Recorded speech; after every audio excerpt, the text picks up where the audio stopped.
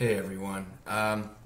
There is now an additional step required to purchase items that have this CNFans warm reminder screen.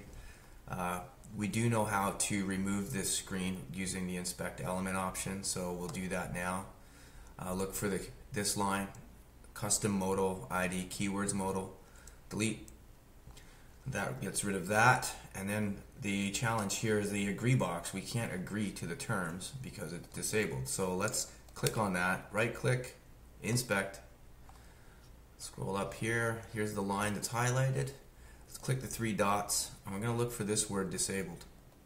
Get rid of that, hit enter. That should enable that. We can pick our size.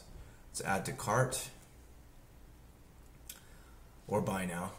Let's check my cart, and we have all of these I've been testing. Let's do it one more time just to make sure we got it right. Let's refresh. Warning screen pop up, right click, inspect, keywords modal, delete, select our size, that's just disabled, right click, inspect element. This is highlighted, three dots. Disabled is the keyword there. Remove, enter. We can check agree and add to cart. Okay, cool.